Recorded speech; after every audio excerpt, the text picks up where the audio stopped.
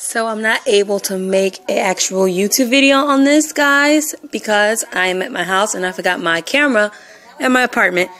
So I'm just going to do this because I want to get it done because I've already started decorating outside.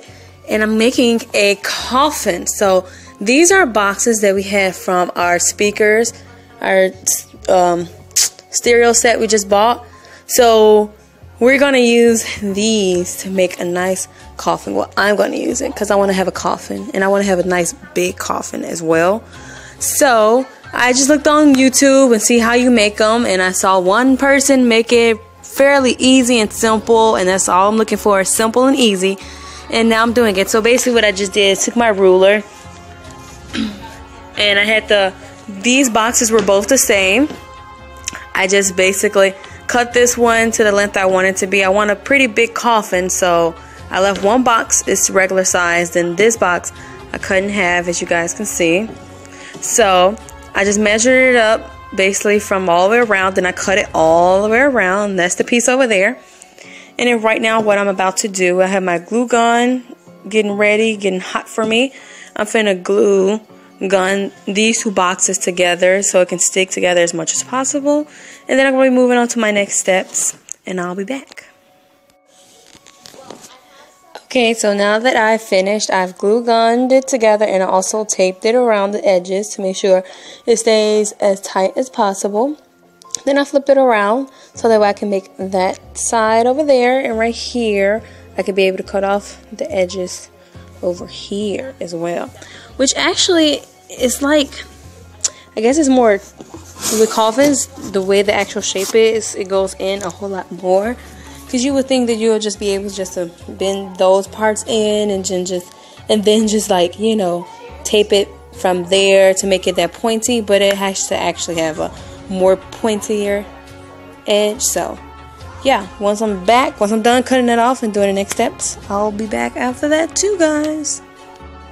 Alright, now I have the box turned over because I marked out the spots, like I said, for where I was going to trim it in, like those. It is in about 6 inches from the width of the box that it was originally, which is 21.5 inches. So I'll put it in 6 inches on each side. And these are just extras to see how far I wanted it to go. And then I hot glued it in the inside. And now I'm going to just be cutting off the extra pieces. And I'm going to just be hot gluing it to keep everything nice and together, basically. Nice together. And then I'll be closing this end up with a piece that's left. Probably one of these pieces, if it can fit over it, or maybe just using that box and just cutting out a nice size.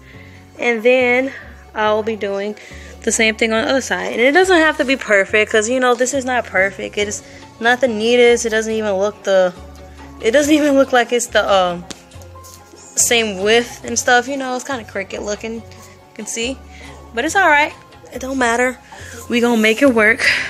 How we gonna make it work? It's only for Halloween, and it's not meant to last for forever anyways. It's just something quick. If you have this at your house, if you have boxes at your house, you can make it smaller versions. Stay tuned. Not stay tuned, but if you have the smaller versions like I'm showing you guys right now, you guys can be able to make these as well, smaller. Make them however you want to, and then they're good to toss away and no money at all. Just using things that you have already in your house. So yeah, let's get finished. I've done one side. I've taped it up with some, it's the tape that you use to go around the doors when you're trying to paint and stuff. So I taped one side already, and now I'm going to do this side. I just cut off the pieces I need. I measured out where I want it to be, and I glued it, and now I'm finna just cut off the extra piece right here. And then I've already measured up my piece that's going to cover for this. So I have it right here. So once I'm done cutting it off, I'm just going to put this on, tape it all around, and I'll be back. Okay, now that I am done taping it all up, like I said, once again, I'm so sorry for not being able to show this video specifically for YouTube and, you know, have it more in detail because I don't have my camera. but I still wanted to show you all how this looked. Right now we're going to be using these small wooden sticks. I actually use these for the back of my tombstones that are outside right now to help give them a lot more support. So what I'll be using them right now for is to make our casket stand above the ground. Only reason I wanted to stand above the ground is because I just feel like once it rains and stuff, a lot of times this stuff gets damaged pretty quick. So I don't want it to get damaged outside. So what I'm going to do is just put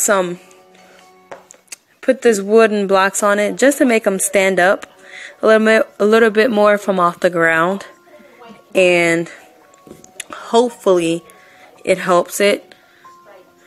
Even though I am going to try to still wrap it in plastic, but for the bottom at least, so it won't be sitting in just soil and stuff for whenever it does rain.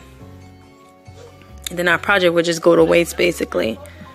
So yeah, well basically this is what I'm going to be doing. I did it over on this side, then I'm going to do it over on that side as well. I got these 2 blocks for that side just to make it stand up, and these are actually a little bit more taller than that, so that side would stand up a little bit more, which is kind of what I wanted anyways. Okay. Okay, so now I am done with my tombstone. Well, not tombstone. I'm done with my casket. My bad. This is how it looks. It's not bad, right? So right now I'm just putting on just a tablecloth that I had already from last year. It's a plain black one, and I'm just going to be putting that on here just to cover it up. One is plastic, so it goes against the rain if it does rain, and it's black, so it's perfect, and it makes it more simpler for the tombstone to be black instead of doing other stuff. I seen one lady actually go to the Dollar Tree and get the paper lining that you usually put in like the cabinets for your dishes. She got like the wood looking one, so you can put that on there to make it look like it's actually a wood one. But I decided just to do a full black one. It's much more simpler, it's easier, and I have this full tablecloth. So what I'm going to do is just tape this right now, and I'm going to just tape it all around. The bottom part I'm not too worried about. If it gets covered, it gets covered. I wanted to put the legs on there to keep it from being on the ground basically, but the legs didn't work out, so I took them off because I don't want it to be outside and the wind blows too hard and it knocks it over and is rolling around on other people's lawn or anything.